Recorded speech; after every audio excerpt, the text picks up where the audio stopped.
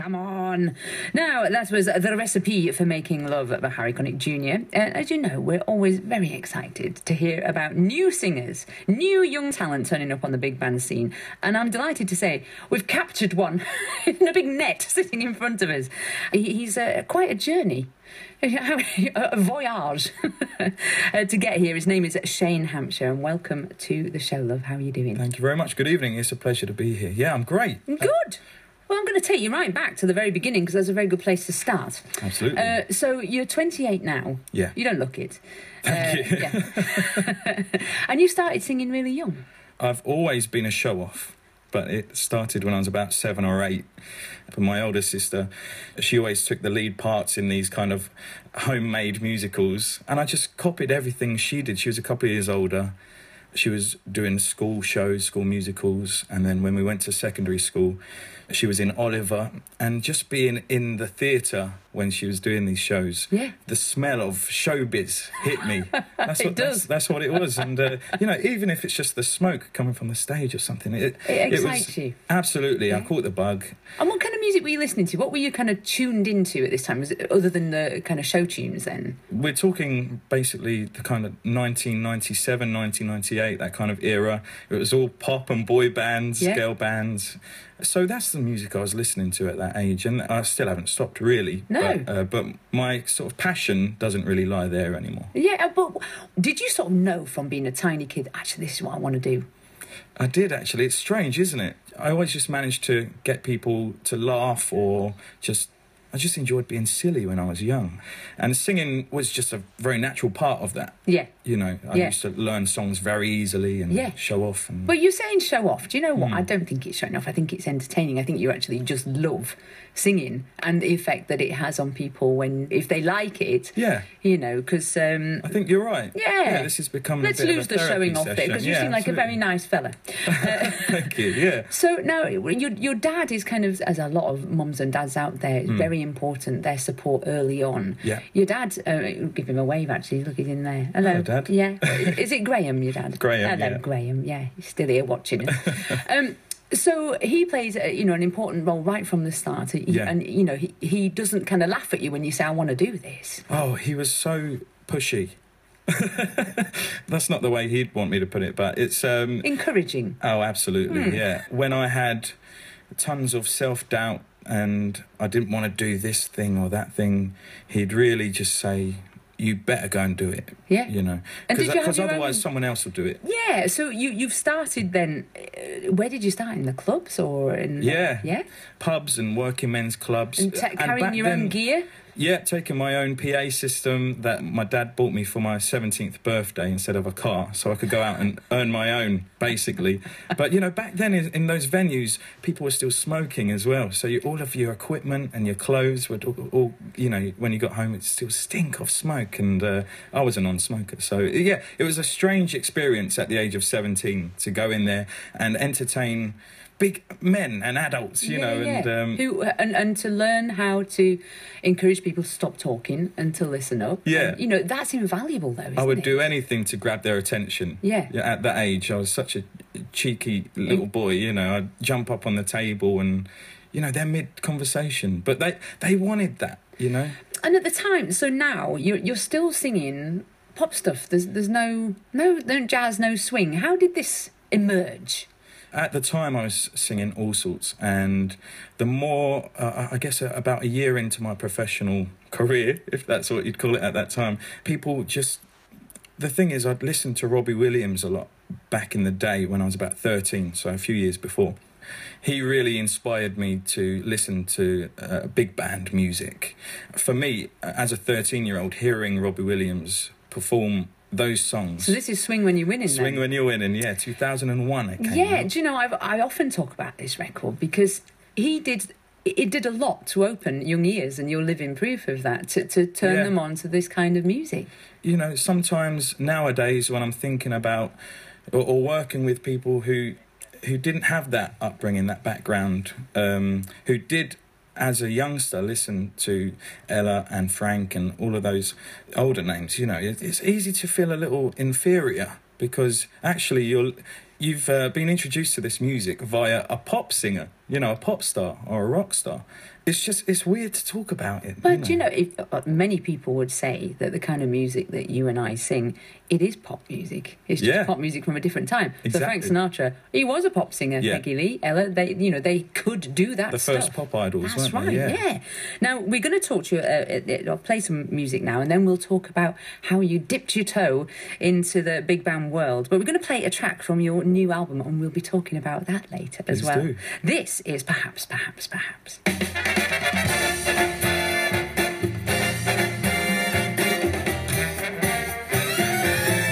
You won't admit you love me.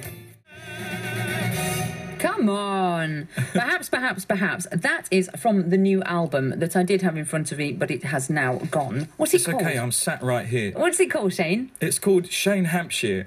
Well, there you go. That's really useful, isn't it, in an interview situation? Exactly, it's a self-titled album. Yeah, just get the name out there first. That was the idea. Good lad. So you start working with big bands. You meet Ben Beddoes. How does this come about then? I got sick of the pubs pretty early on. I wanted to branch out. We got a couple of theatre shows booked in, and we decided to just make the shows bigger and bigger. And who were you touring with then? So you had your own band, did you? No, I didn't. No. Everyone around me at the time was working with backing tracks. And, I know. Sorry, Claire. I've let you down in a major way. No, you haven't. I admire you. I find them absolutely terrifying. Yeah. Yeah. But and also this is really interesting, though, because you've come about this from such a different angle. Absolutely, yeah, completely different. Yeah. I guess I understand that they are always the same. You learn the song, you sing the song exactly the same every time. Yeah, exactly. They'll always turn up. But as I say, everyone was working with them, in the pubs. They don't want to spend out more than a couple of £100, for the night, basically. So you have to turn up with your laptop. And it did take a while to really sort of assess the situation and think, can I work with musicians? Am I good enough? You never know until you start, unless you try, So the more we worked with the musicians, the more comfortable I felt. And Ben Beddoes was the first big band I worked with. Ben is such a gentle guy, and the band was so lovely. It was probably the perfect band to play with. And how did it feel from that very first second? It's pretty special. Can you describe, because I often try and ask people to describe, because unless you have stood in front of a big band, it's kind of hard to explain.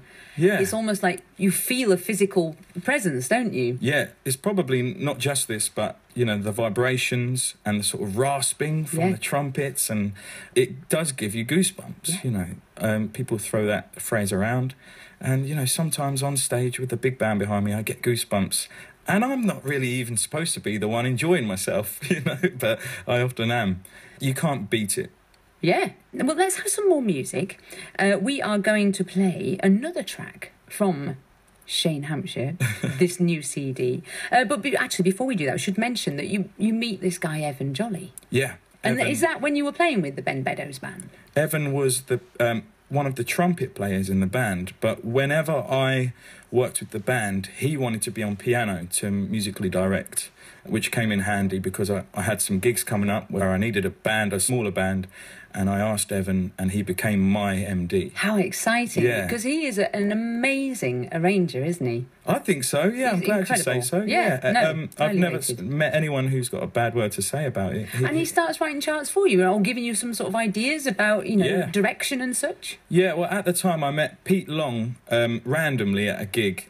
Me and my dad asked him for some advice about getting into sort of London clubs, and he said, come up with a show and let the show sell the show, because no one's going to know your name in London. Very wise. So I went to Evan and I said, I need to put on a show. He started making some new arrangements for me.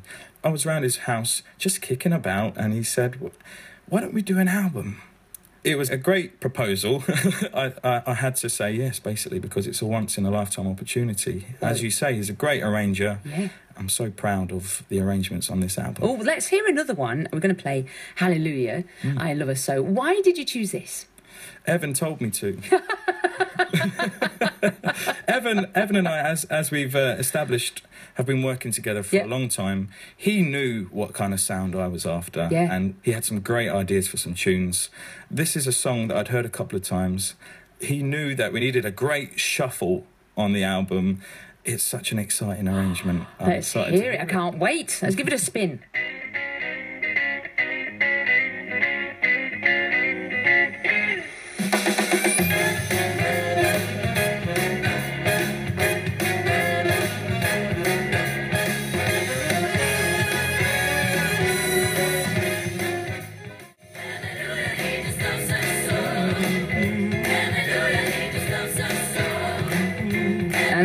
Fade out there to the magnificent sounds of Shane Hampshire. That was Hallelujah, I Love Her So, from the new album Shane Hampshire. Exactly right. Yeah. How did it happen, actually? How does somebody like yourself, 28 years old, I love the story, I love the fact that you've grafted, you've taken the road less travelled by, and you've worked really hard, you've had the support of your family, and you've made some friends in this big band world. Yeah. And hopefully you should be confident in what you're doing, because, you know, it doesn't matter if you haven't been to music college or all those things. You should just enjoy what you're doing. But, you know, I know how expensive it is to make a big band record. Yeah. Who did you mug? When Evan and I were initially talking about the album, Evan just agreed to put up half as well. So that's another reason why I just had to say yes. Initially, we were talking about pulling in some favours, but the longer the process went on, we just decided we needed to do it properly. Mm-hmm. So we recorded it at Angel Studios. Woo! And, you know, got the whole band in all at once, because there are different ways of doing it. Then we got some strings brought in as well from Prague. Let me just stop you there. You got the musicians in all at once, yeah? Yeah. So I read somewhere that the big band was recorded in one day. That's true, yeah. Now, you see, that just thrills and gladdens my heart, because that's how it should be. You know, that's tremendously exciting. The ilk of these musicians, it just speaks volumes when you hear that, I suppose. They're that good. Well, I can see who, you know, some of the players on here. Yeah. Simon Gardner, Andy Greenwood. I've just been playing with him today, actually. Tom Richards, Elliot Henshaw, Rob Barron on piano. You know, produced by Gary Thomas. This is a serious, big budget record, isn't it? It sounds fantastic. Thank you, yeah. It came across as daunting to start off with, you know, but I work with these guys regularly too, and they're as enthusiastic about this kind of thing as I am. And now, where can people get this record? On iTunes, Spotify and Amazon, and you can buy a CD from my website. Yeah.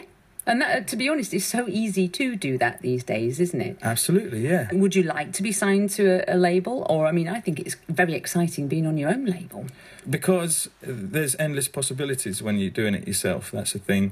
If I have an idea, I just want to do it. I'm pretty fearless, I suppose, when it comes to it. And that's how I've got to where I am, you know. Well, good on you, love. I know that one of your favourite records, when you got into this kind of music, was Sinatra at the Sands. Yeah. What impact did that have on you?